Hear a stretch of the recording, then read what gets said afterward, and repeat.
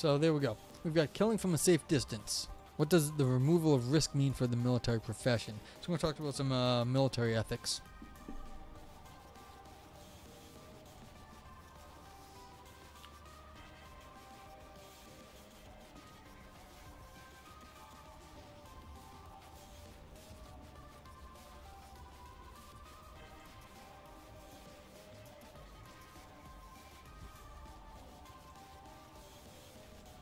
Alright, cool. So.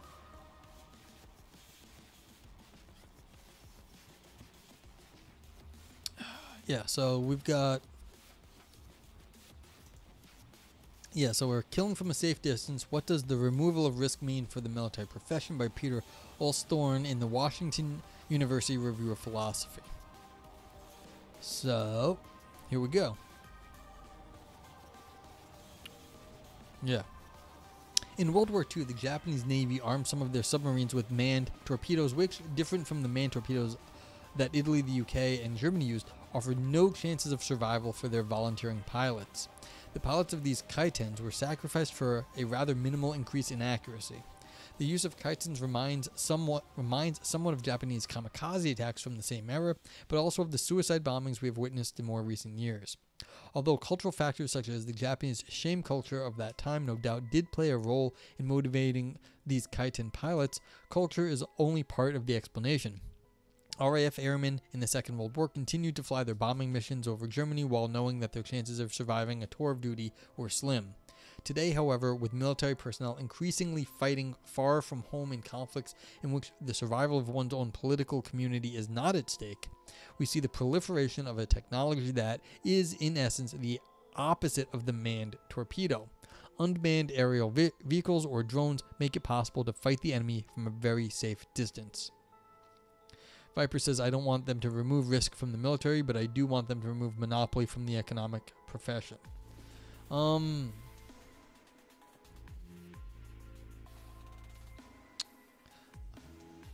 You know, I was just thinking, are we gonna, can we put, there's a lot of risk in economics, and can we put, I was thinking, does that mean there's a lot of monopoly in the military? And I was like, yeah, that's also true too. No, I mean, that makes sense. You want people to take, like, the harms that come with war very seriously. And you don't want people to, and then in economics, you need to prevent monopolies, yes. But, I mean, we need to find ways, and I think that's what this paper is going to be ultimately about. Once, you know, war is a video game, like, what's this, Ender's Game or whatever? Once war is just like a removed video game, it's different. You don't act the same. You don't treat things the same when you don't think it's real. So, and that's the other part of your comment, is like monopoly is, this is quite often how people see it, is at a game, when people's lives and, you know, their futures and all that, like their kids' educations are on the line. And, you know, they go YOLO on the Bed Bath & Beyond stock. Okay, in the military, the dominant view seems to be that using unmanned systems that reduce the risks for military personnel involved to near zero is not very different from using artillery or aircrafts that drop bombs from a high altitude. It is perhaps to stress the lack of difference that some within the military prefer the term remotely piloted over the more eerie-sounding unmanned. In this view, an armed drone is just another weapon system, and as such, it is neither good nor bad. It is only the way it is used that can be said to be ethical or unethical. This idea that nothing is essentially changed with the coming of unmanned systems echoes Machiavelli's idea that each new development in warfare has its analogy in ancient times, which most of the time can be found in the work of Livy, and that, for instance, firearms do not really differ from catapults of old. History proved Machiavelli wrong on the last point. We now know. According to others, not sharing Machiavelli's static view of history, the use of unmanned systems and the riskless killing they make possible do raise a host of new issues, for instance, about the civilian casualties they can cause or the way they lower the bar for resorting to uses of force. Yeah, hey Victor Sor, what's up? How you doing? I hope you're doing well. Yeah, I know, this is why I wanted to read. Whenever you get into like military ethics, things, you know, get interesting quick sometimes, and I do like that. You get different topics, different philosophers pop up. So, this is the thing. Again, it's like I do agree that lowering the bar for resorting to the use of force is not a good thing. You have to be very careful when pulling triggers, and it does seem to be easier to pull triggers when you don't have to go there and do it yourself. Among these issues is also the more existential question to what extent the willingness to take risks is in fact part of the military profession. I mean, you don't want wusses. You don't want people not willing to take risks in the military, like, well, anywhere else for that matter too. Interestingly, such more profound questions are mostly raised by critics from outside the military who are justifiably worried that killing might become a bit too easy when there is no risk for one's own side. From their point of view, the use of unmanned armed drones is very different from using manned aircraft. This article questions to what extent risk is an essential element of the military profession and whether the elimination of all risk would make the profession a less moral one. To that extent, the next section describes a dominant view within the military that there is nothing morally wrong with riskless killing by means of drones, while the section after that depicts the more critical view that such riskless killing is unethical. Okay, so this is interesting. We're getting an outline of why you might think that it is perfectly okay to have just like push a button and have someone die. I mean, it's a good question. If you wanted them dead anyway, what's it matter how?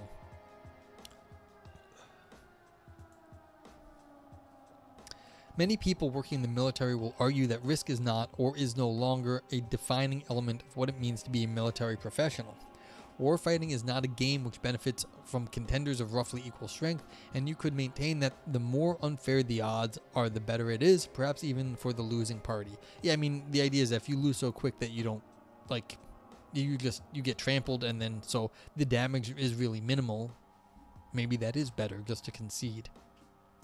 I don't think the people who lose feel that way, though.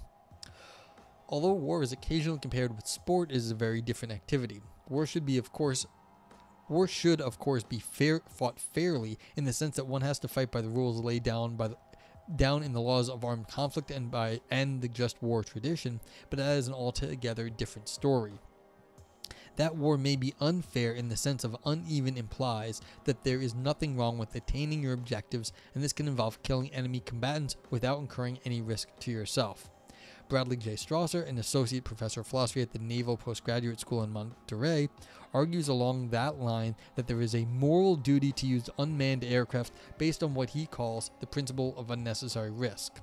I just want to point out, this sounds exactly or very similar to the Sun Tzu, that you should use all the spying you should and like undermine the someone else's country, because that will save more lives in the long run by doing things that are of less risk to yourself. By having spies and undermining someone else's country, you don't actually need to go fight the war. And this is the same sort of thing. It sounds like, okay, why would you go increase risk to yourself? Just use the unmanned aircraft, take out the enemy, and then you're done. You don't have to do it. Were you taught in school that dropping the A-bomb in World War II saved lives? Vipers, you're assuming we were taught history in school. I'm American, remember that. I'm trying to remember if I was taught anything about World War II. I don't remember. I'm sure they taught us something. I don't remember. I will say that in my school, I may have had 2 good social studies teachers. One in 7th grade and one in, well, some of them were very bad. Oh, let me just put it that way. Not all of them were bad, but some of them were very good and some of them were very bad. And frankly, yeah. So I'm sure that was mentioned at least once, but like the idea that I was taught that, I don't know if I was taught anything. I taught that at least. I mean, this is America. We do get the rah-rah. We won World War II, but exactly how that got won, I don't remember if that was specified so clearly. Okay, so the principle of unnecessary risk. Yeah, when you first heard, it is a shocking thing, but I don't know if how people predict like what saves lives, like killing some people saves other lives. I mean, I don't know exactly how those calculations are made. Like that doesn't. Yeah, I have no idea what people are thinking in that case. All right, the principle of unnecessary risk. This principle holds that if X gives Y in order to accomplish a goal G, a good goal G, then X has an obligation, other things being equal, to choose a means to accomplish G that does not violate the demands of justice, make the world worse, or expose Y to potentially lethal risk, unless incurring such risk aids in the accomplishment of G in some way that cannot be gained via less risky means. Yeah, I mean, the idea that we could just go blow up all the non-military people is crossing a line that we had not crossed, I think. Before that, like, we weren't just blowing up civilians. And the idea that, like, killing civilians is a good way to end war is... I don't think it's a good way to end war, really. Well, I don't know what a good way to end war is, really. But, like, it's terrible to go do that, though. It's not... Yeah, it's just terrible. Okay, so basically they're saying, look, you should do everything as least risky as possible unless there is no other way to do it. And risky to your own life, that is. Okay, from that principle follows that military and political leaders have a duty to protect an agent engaged in a justified act from harm to the greatest extent possible, so long as that protection does not interfere with the agent's ability to act justly. UAVs offer precisely such protection. Therefore, we are obligated to employ UAV weapon systems. Yeah, basically, why ever put yourself at risk if you don't have to? And it's like, why wouldn't you? Despite the fact that war does not have to be a fair fight, we do regularly encounter examples of soldiers displaying sportsmanlike behavior. There are famous examples of soldiers deciding not to take aim at lone soldiers who form too easy a target. The best known case in point is the Naked Soldier from Robert Graves' World War I memoirs. Graves decided not to shoot an unaware bathing enemy soldier that Michael Walter uses as an example of just fighting in his 1977 classic Just and Unjust Wars.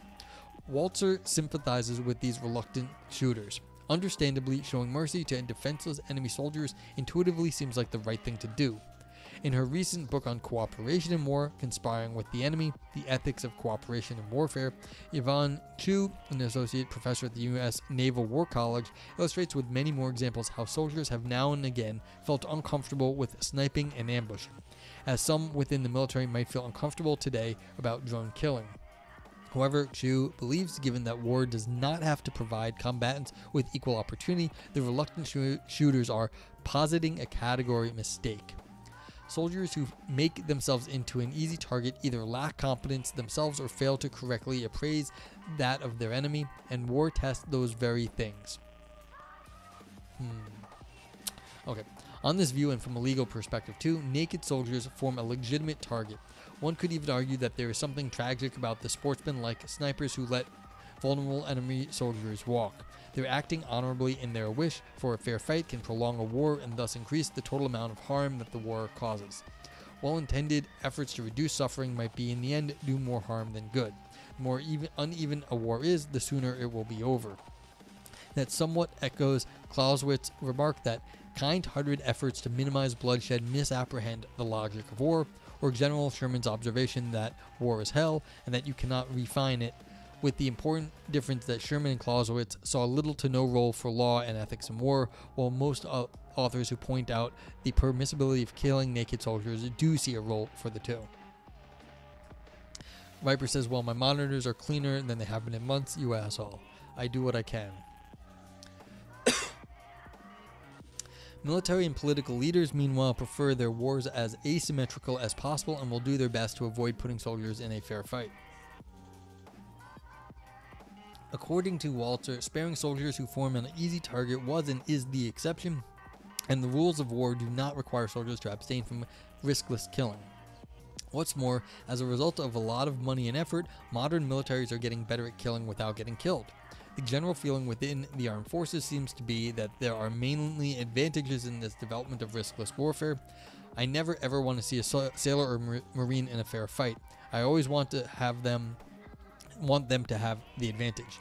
U.S. Admiral Roughead said after witnessing a demonstration of a railgun, an electromagnetic cannon with a range of over 200 miles. Technological developments clearly play an important role in getting the upper hand. In 1969, Chief of Staff and former Commander-in-Chief of the U.S. Forces in Vietnam, General William C. Westmoreland, predicted in a talk for the annual Luncheon Association of the United States Army that on the battlefield of the future, enemy forces will be located, tracked, and targeted almost instantaneously through the use of data links, computer-assisted intelligence evaluation, and automated fire control. Today, machines and technology are permitting economy of manpower on the battlefield, as indeed they are in the factory. But the future offers even more possibilities for economy. I am confident the American people expect this country to take full advantage of its technology, to welcome and applaud the developments that will replace wherever possible the man with the machine.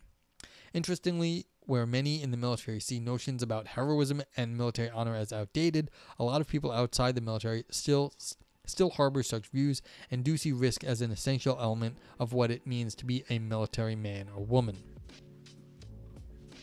You know, this is just like one of these things where it's like, you know what we're doing right here? This is what this is the beginning of Terminator, when, you know, we turn all of our like stuff over to the machines and we're letting them do all the thinking for us, and also the Matrix for that matter. This is exactly like the start of all these like 80s and 90s sci-fi things.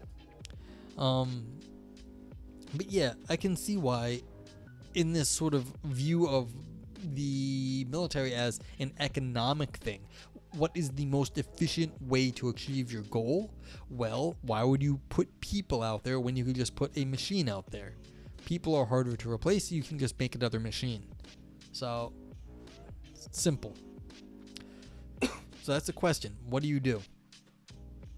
And why wouldn't you do the most economical thing, saving the most lives on your side? You want war to be as asymmetric as you can, to the point as, going back to the Sun Tzu, you should be undermining the country right now, and so you don't even have to fire a shot.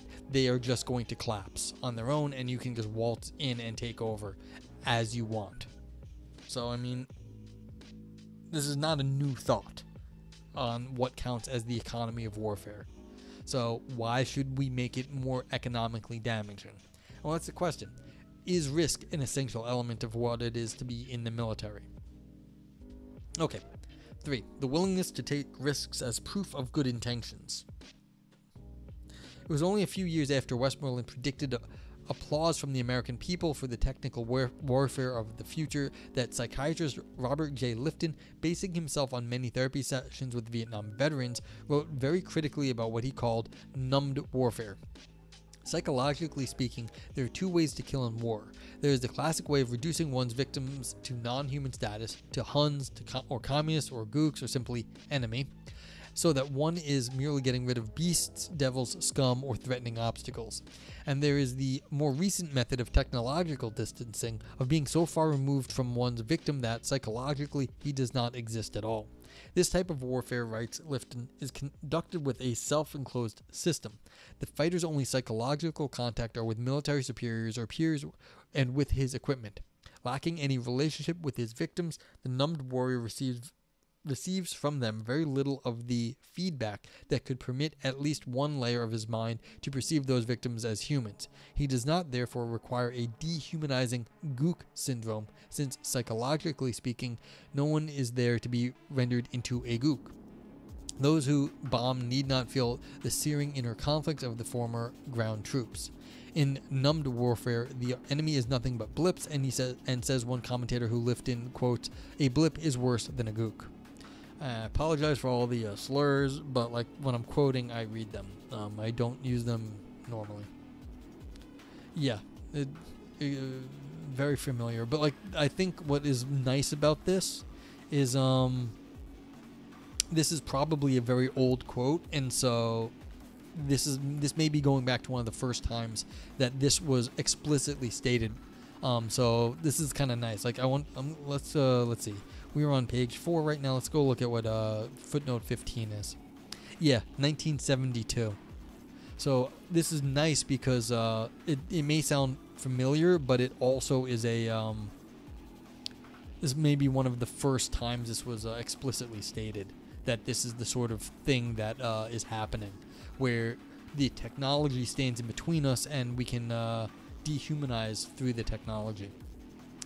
To be fair, all the stuff that they were talking about beforehand, where you are, putting someone into a non-human category, that is a very similar thing. It's just a different kind of technology. You're thinking of them as not the same sort of being as you, but like you're using concepts to do it, as opposed to the technology, which changes the way you actually observe them. And so that's the only difference here. It's a different kind of technology, but it's still technology. It's a conceptual scheme that you're using to, reduce the victims to something non-human. But when you're looking at them through a screen that is also a technology, is just of a different kind. So you can sort of think that this isn't so different. Okay. Lifton's criticism of technological warfare foreshadowed much of the contemporary censure of riskless warfare.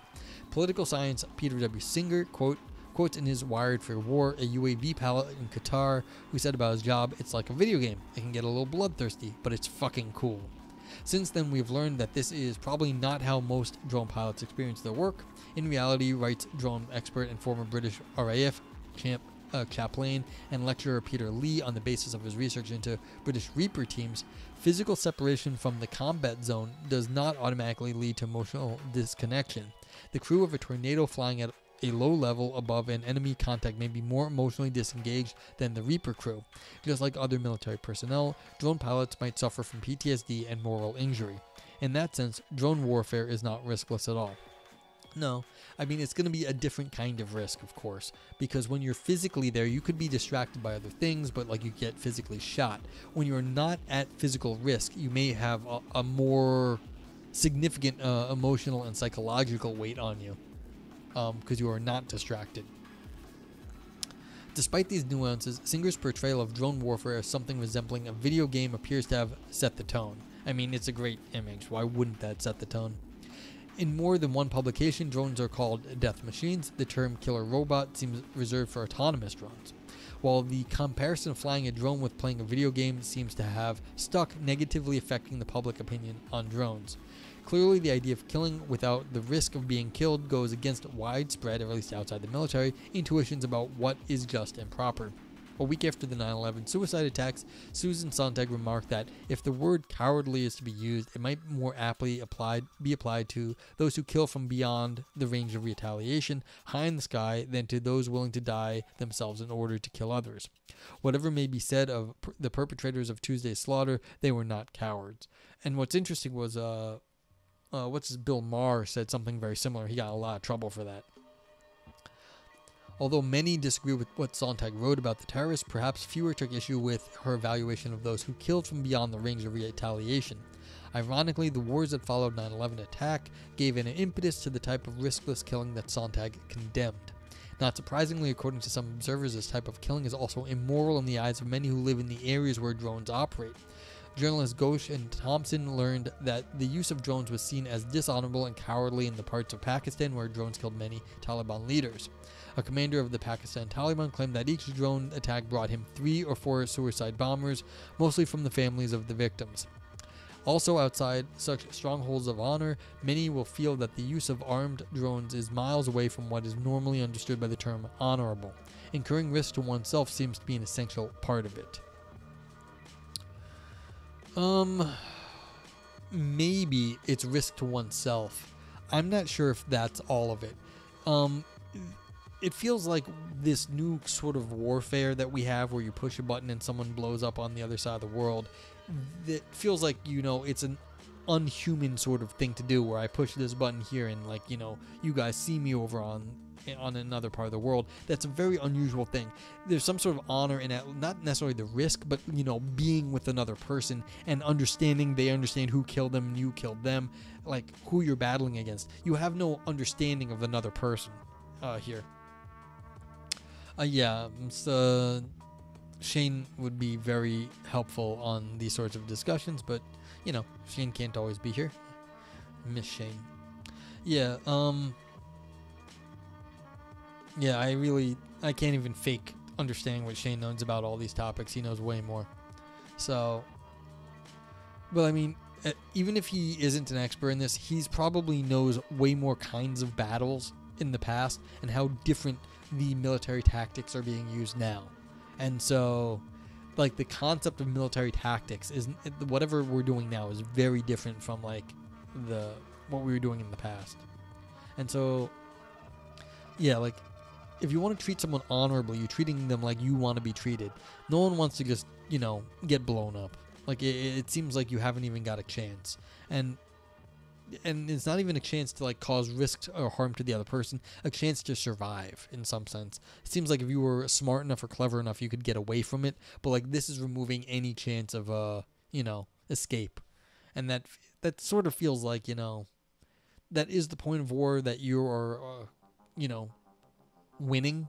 Like, the other person can't escape. But, like, also, in some sense, it feels like that poor person, they're, by being born wherever they were born, they're, they just are going to die now because through no fault of their own, they're just in an asymmetric situation where they have no chance. And that feels, it's not a chance to cause you harm, it's just a chance to even survive themselves.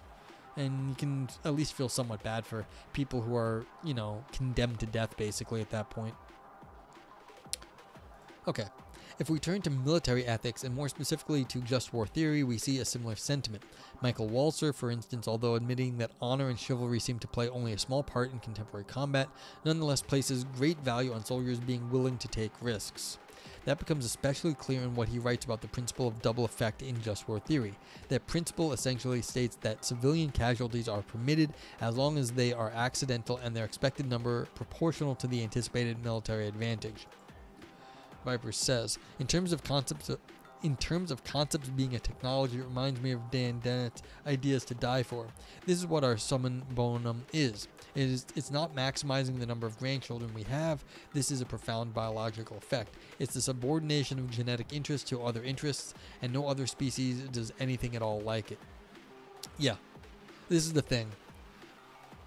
You can think of religion as a way of controlling people. You can think of like these philosophical ideas as ways of, like, modifying behavior. These are different sorts of conceptual schemes. They have different effects, different rituals that make people do different things. And so the technology as we see it in sort of a like physical sense is not really like, if you look at philosophy of technology, it gets really radical.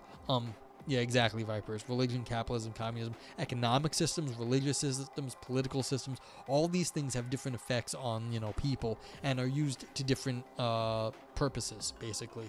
And so the technology in terms of, like, electronic systems we have now, it's a different sort of thing, but it's quite often that it's being applied to similar ends. And so it's not that different in terms of what these other systems are doing. It's a way of organizing ourselves to achieve ends. And when we have new tools, we organize ourselves differently. Okay, yeah, so we're saying, look, you have to have that civilian casualties are permitted as long as it's accidental and it's proportional to the military advantage. Walzer thinks this principle of double effect is much too lenient in its traditional formulation. Simply not to intend the death of civilians is too easy. In that traditional understanding, the principle of double effect requires little effort on the part of the military to minimize civilian casualties, as long as the latter are an unintended and proportional side effect of legitimate attacks on military targets. These attacks are within the principle's limits. This is especially because of the principle's leniency that Walzer restates it in his Just and Unjust Wars, arguing that soldiers have a further obligation to attend to the rights of civilians and that due care should be taken. However, it is not enough that soldiers do their best to avoid civilian casualties as much as possible. They have to do this accepting costs to themselves.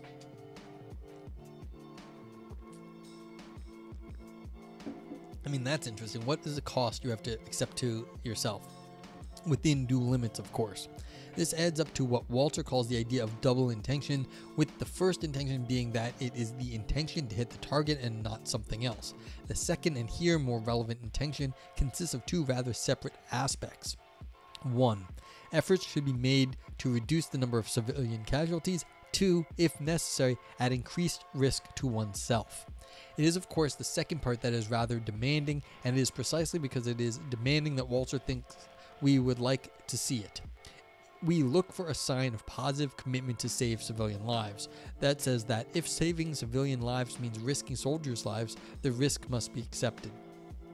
Well, see, this is what I mean before. It's like it's not necessarily that we're risking something to ourselves. It's that you're treating those other people like they don't matter, like they're at that point, like their lives don't matter as much as yours. And that's why Walter's saying, look, you have to also risk yourself, because that makes you realize that their life is of value, like your life is of value.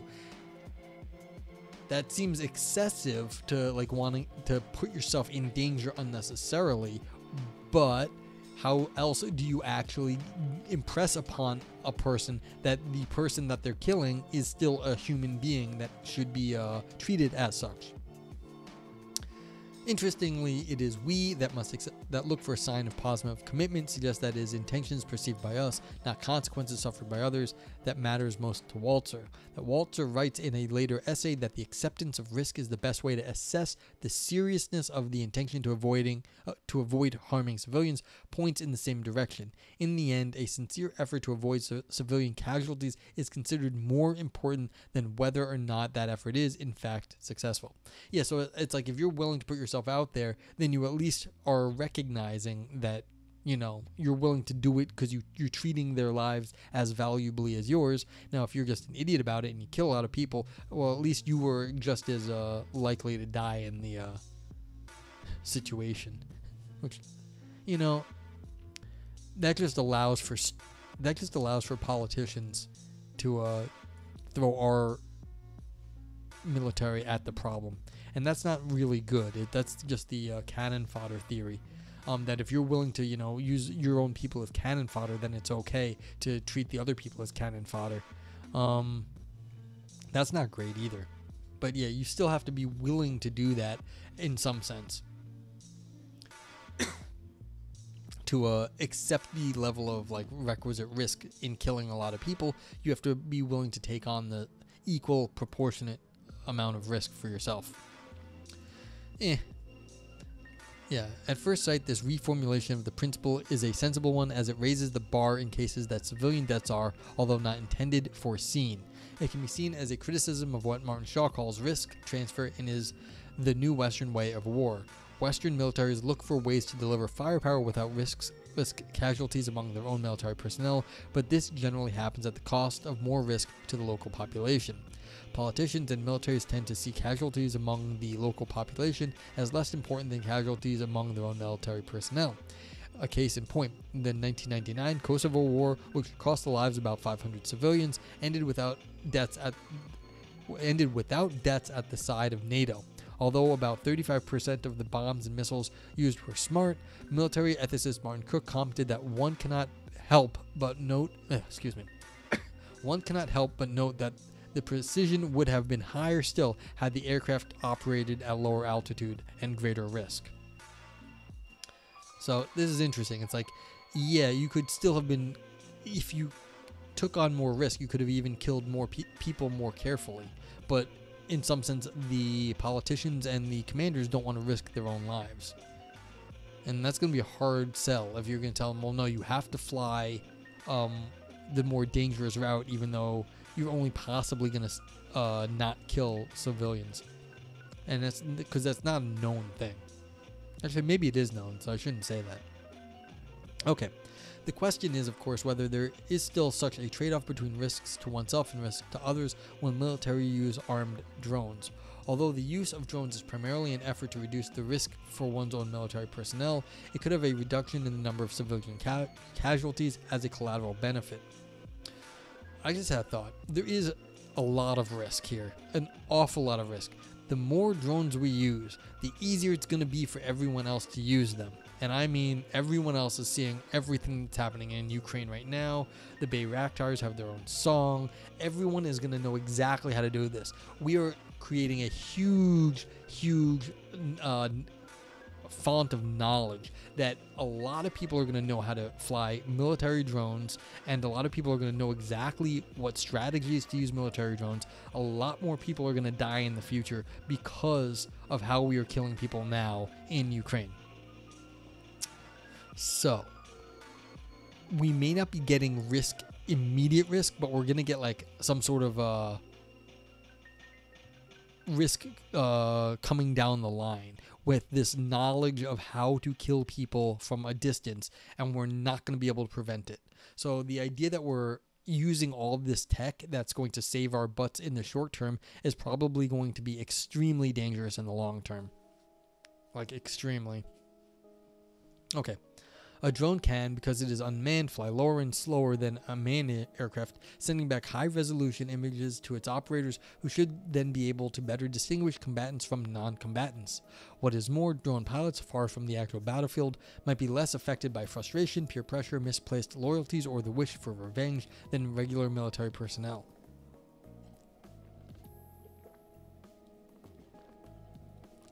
Yeah, I'm losing my voice. At the same time, it is clear that the use of drones does not meet Walter's accepting risk to oneself requirement. Bombing enemy targets from low-flying manned aircraft would indicate an acceptance of risk to oneself, but one might ask what the point is if that would bring a risk to the local population that is higher than the risk that the use of drones would pose. Rejecting the use of drones as a substitute for manned aircraft because their use is free of risk for its operators might boil down to accepting higher risk to oneself and the local population just to prove your valor. That is a distinctively unsatisfying option, even if soldiers are in fact willing to run risks to prevent civilian casualties. What defines soldiers is not so much their acceptance of risk, but the restraint with which they exercise violence. Essential to the military profession is not so much the quintessential virtue of physical courage, but virtues of restraint such as justice and temperaments. Yeah, this is the thing. This is what I was saying before. It's not that you're putting yourself at risk, it's that you have to have justice and temperance. You have to deal with other people as if they're people, but that's also very hard on the other side of a screen because the people are blips, and you can blow up blips very easily. I mean, I know everyone here has played a video game before, and of course, these are not video games that people are playing in the military, but separating yourself with them can do that for you. Okay. Discussion. But yeah, and so I just want to reiterate, I don't think the idea that that we're not having risk to ourselves. I think we're just delaying the risk to ourselves with a lot of these technologies. It's going to come back to bite us in the ass because, there was, what's it called? I'm looking at all this stuff in Ukraine. People were, hooking,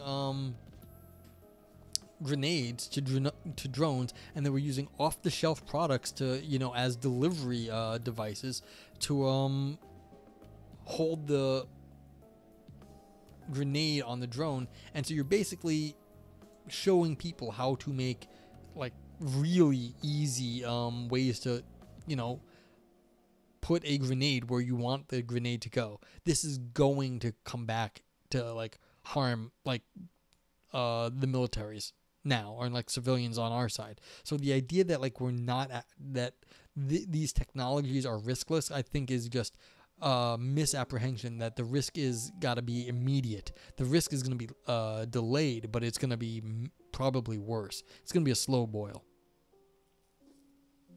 All right, discussion.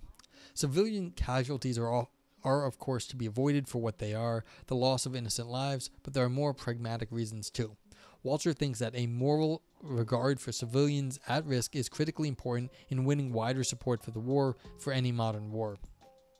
Viper says, this has got me thinking about the other discussion, ideology necessarily becoming an analog for people due to human, cognitive, or temporal limitations, which is why people are so quick to dehumanize even at a whiff of an ideology they disagree with.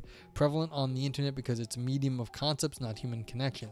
Both modern military and civilian life are So the scale leads to lead to the cyberpunk prophecy, high tech, low life. Yeah, we're already into the cyberpunk world. It's I think that's how it's going. But this is part of the goal, of course, with a lot of these things is to get you to do what the ideology wants you to do. And these are different ways to do it. Either you get into like some sort of thing where it's us, them, they're the heathens, they can die because they're not real people, or they're not the religious thing, or in some sense, they are not real because we're just using our tech, and this is just how we use our technology, and we are disconnected from the human on the other side of it because we never see them as people because we are not near them, and we in some sense need human interaction to actually feel like the other people are human. So, yeah. And this is the thing. I think we're getting into what I was just saying earlier. Regard for civilians matters, because if you get yourself an insurgency on your hands, you're never going to win the war. You're just going to be always repressing an insurgency until you get drained and you have to leave. And so this is a different aspect of how using drones is causing, and like having a less regard for the civilians, the people there, is a long-term risk. Okay. Author says, I will call this the usefulness of morality. Its wide acknowledgement is something radically new in military history. Yeah, well, this is because militaries, I mean, you're not killing everybody anymore. When you take over a place, you are trying to, rule them, and it's not the same. So you have to make friends with those people. All right. Walter makes an important point here, considering that the recent wars in Iraq and Afghanistan have shown how civilian casualties can lessen support for a mission among the electorate at home. The military's attention for hearts and minds, this is it, attention. So there's a longer term thing. For hearts and minds was always mainly about the hearts and minds in areas of deployment that might no longer suffice. As Walter writes, the idea about the need for civilian support has turned out to be both variable and expansive. Modern warfare... This is modem warfare, not modern warfare. Modem warfare requires the support of different civilian populations, extending beyond the population of immediately at risk. That's too bad. I'm pretty sure this means modern warfare, although modem warfare is a funny term for this sort of drone warfare. You could call it modem warfare too, for that matter. If you people are old enough to remember what a modem is. I guess they're still called modems, although they're built into the routers now. Okay, the question is whether the regard for local civilians that these different audiences want to see still must come at the cost of increased risk for military personnel. Today, the rise of unmanned systems means that the answer to this question is sometimes negative. Such systems make it possible to kill enemy combatants in a manner that brings no risk to one's own military personnel and reduces the risk to innocent bystanders at the same time. At least in theory, although drones might cause fewer civilian casualties than a manned aircraft would under the same circumstances, critics rightly point out that drones can also be used when using manned aircraft is out of the question, for instance, for targeting in countries we're not at war with, such as Pakistan or Yemen. Compared with not using force, using drones causes more civilian casualties. This also makes clear that distinguishing what a drone is from how it is used is somewhat artificial. That a drone is a weapon system that makes riskless killing possible clearly leads to it being used for operations that can be ethically questionable. That might at least partly explain why public opinion is averse towards killing that poses no risk to those who do the killing. George Lucas observed, writing about targeted killings by drones, that in the eyes of many people, this vast technological superiority and its reach, including the removal of any risk of harm to the military or civilian pursuers, seems grotesquely unfair, persecutory, oppressive, abusive, and therefore morally repugnant, reminding of the Death Star from Star Wars. The George Lucas who speaks here is not the well-known director of Star Wars movies, but the slightly less famous military ethicist who bears that same name. That's good to know. I was really like, did George Lucas actually comment on military ethics? That would have been cool. Lucas rightly points to something now and then overlooked within the armed forces. Rationally, there may be nothing inherently wrong with riskless killing, but if the consequence is that the support for what the military is doing dwindles both at home and abroad, one might end up winning the battle but losing the war. The public is perhaps badly informed, writes Lucas, but that does not alter the fact that as a result of the negative public sentiment, the political and strategic price of riskless killing might sometimes outweigh the tactical gain. You would have cheered for the Gungans getting wiped out? Well, there you go. But this is the thing. Again, this isn't so much that you didn't put yourself at risk. It's that you didn't treat the other people's lives with sufficient gravitas. It's like you didn't treat the other people's lives well. Like, no one wants to see civilian deaths. Because when you look at pictures of, like, civilians dying, it always looks the same. Like, people don't like... it looks terrible. And so it's like the ability to kill without risk means, again, you're probably going to be a little bit sloppier in the way you're killing. There's nothing that will guarantee that you're going to be more careful. And that is the problem here, is that when there is no risk to yourself, again, as the author had said, you're not flying as low as you can because you're saving yourself, but you're going to blow up more, you're going to blow up things less discriminately. Okay. Lucas thinks that this might be a reason to not use drones in some circumstances, and this is certainly an option to consider. However, one could also argue that the military should not only restrain itself as far as the use of drones is concerned, but also explain itself better when they do use them. Instead of emphasizing that drones are not really different from manned aircraft, it should address the legitimate worries the public might have and point to the reasons why unmanned aircraft are used. Although it might be true that many people dislike the notions of riskless killing, they are equally averse to civilian casualties among the local population or military casualties on one's own side. The public sentiment against riskless killing is real and deserves to be taken seriously. In the end, it is society that decides on how and when it uses the military and where the limits on the use of force lie. Viper says, I wonder what the difference between people and the idea of people is. What is specifically that makes us care? I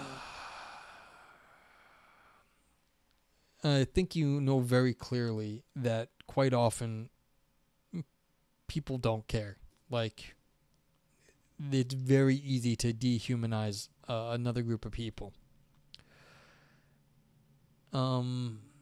Very easy, happens constantly and throughout history. So what exactly is it? I don't know. But there's probably this idea of sentiment. Like, what are we doing and why are we doing it?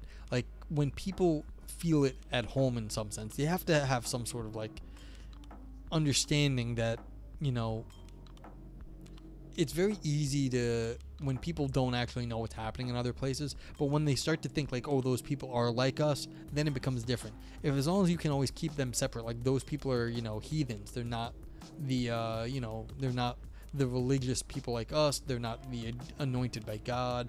They're whatever. They're dogs. They're animals. Whatever it is. As soon as you can break through that, then they're going to think, oh, those are actually people. But, you know, there's nothing that is going to cause that to happen. There's, what was it? We were reading a paper a while back. I don't know if you were here, but they were talking about who actually is a sort of a moral, like, who is a moral genius and who can actually see that, you know, they were talking about racism in America, and, like, that some, like, kid started treating, like, the black kid this is like in the South in, like, many years back. He started treating him like he was an actual person, as opposed to where everyone else would treat the African Americans as lesser. And so this was an example of a kid who actually saw something in the other kid that he recognized in himself, they were saying, and therefore he treated him with empathy and respect and all that. It was very rare, and these examples are fewer and far between. And so that argument was basically that you have to find some empathy. But how do you find empathy? I don't know. And how do you get people to have empathy? I don't know.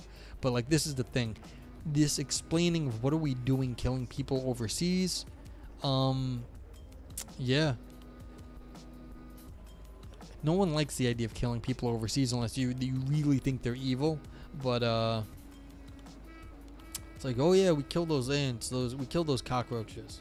But like, I think that's getting harder to do now with modern media because you can actually see the people. Like, you can see what you were doing over there. You need a very controlled population if they don't understand what, like, the place that you were looking at, what it was. And so it's like, as long as it's out of sight, it's out of mind. But once you can actually see the people and like see what they look like and see and hear what they have to say, it gets a lot harder to do that once it's not out of sight and not out of mind. And so once you can start talking to these people, which we can do nowadays a lot easier than before, because, you know, like, someone in any number of countries could be watching me through Twitch. You could be doing that. But of course, there's a lot of places you can't watch through the internet. And yeah, it's like the US blows up a lot of places and we do not see those people that we blow up. I'm sure they're very careful about not showing that sort of footage. Yeah, and of course they have the moral. They don't show the soldiers coming back when they're dead too. They don't want people to see that because they know it will cause an outrage, and then they won't be able to continue their military operations. So yeah. But the idea that there's a specific what the difference is between people and the idea of people,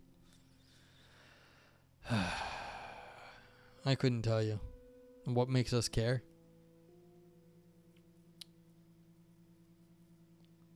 I mean, you appeal to words like empathy, but like I can't give you a what makes you have empathy. I don't know. Okay. So this is interesting. The question is, what is the value of risk in war? And basically, it kind of guarantees that you actually are taking your job as seriously as possible, in terms of treating other peoples with respect and like their lives as valuable. And the idea is that if you're a person in battle and you are there, you know, doing stuff, you can actually do that. And that's why, like, you know, as they said in the beginning, you don't shoot like someone bathing. Like, you don't, that's not a way, like, that person's not actively engaged against you, so you don't just kill them willy-nilly. But, like, this is the thing. How do you actually respect your enemy and respect yourself? But that's sort of irrelevant when you're trying to, you know, accomplish a political end. It's like, well, it doesn't matter how that actually happens. That's the Machiavellian point. But people actually do want to see that because they want to think that they're right, that they're on the just side of the war, that they're on the, you know, the right side of history. And killing civilians does not put you on the right side of history, and I think people know that now. Or at least they kind of mostly act that way.